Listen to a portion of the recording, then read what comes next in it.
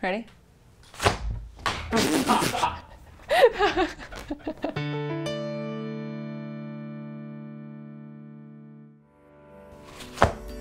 Hi, Taylor here with Financial Potion, where video is your financial potion. Every Friday at 5 p.m. Arizona time, we post a video tip to empower you to do video marketing on your own, teach you more about video production, and just help you be more successful in general. For more one-to-one training opportunities, please click above and connect with us on our Patreon page. And to never miss out, make sure you're subscribed to our channel and click on the bell to get notified when that new video is uploaded. So, what is this foldable card here? This is a foldable white balance and focus card. And the focus side here, as you can see, it has the target, so that way you can focus right on there, have your subject just cover their face for a moment, and it's also 18% gray. And then on the flip side, we have our white balance, because you always want to make sure you're setting your white balance. You never want your skin tones to be too blue or too red. And so before you get started in your production, we highly suggest do it before you get started, because you may forget if you wait till the end.